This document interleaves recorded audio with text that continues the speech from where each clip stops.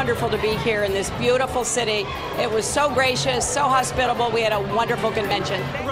High praise from Hillary. The historic candidate applauds Philadelphia, speaking only to Eyewitness News about the city's success in hosting the DNC. Eyewitness News caught up with Clinton as she left Temple University. Good evening, everyone. I'm Yuki Washington. And I'm Jessica Dean. She's now speaking at an event in Hatfield. That's where Eyewitness News reporter Greg Argos is right now with more. Greg.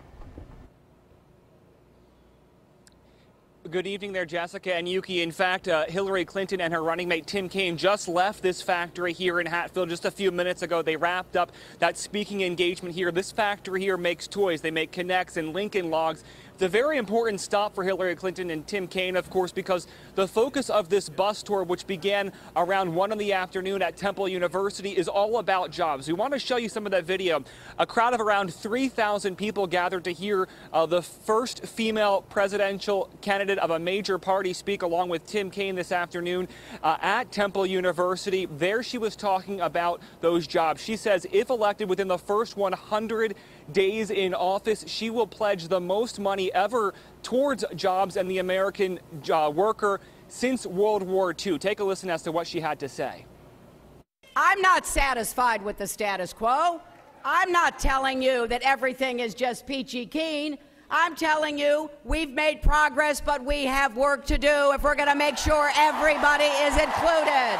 We've got to have more good jobs. We've got to raise wages. We've got to tackle inequality. We've got to make this economy work for everyone, not just those at the top. Now, as Hillary Clinton was leaving that event there in Temple around 1 o'clock this afternoon, I was able to speak exclusively with her. I asked her about the city of Philadelphia. It means a lot, of course, the birthplace of our country, but also the place where she was nominated as the first female candidate of a major political party. Take a listen as to what she had to say about Philadelphia. Talk to us about Philadelphia. Well, you know, my son-in-law grew up in Philadelphia, and so he came from a big family, and I have lots of friends from Philadelphia. I've loved coming to Philadelphia over the years, and it was just so wonderful to be here in this beautiful city. It was so gracious, so hospitable. We had a wonderful convention. Of course, the focus of this bus tour through Pennsylvania and Ohio is all about jobs, according to the campaign and campaign spokespeople. However, there is a very recent poll that was just released. Suffolk University mentioning that Hillary Clinton right now is at 50% in Pennsylvania, Trump at 41, a 9-point margin there.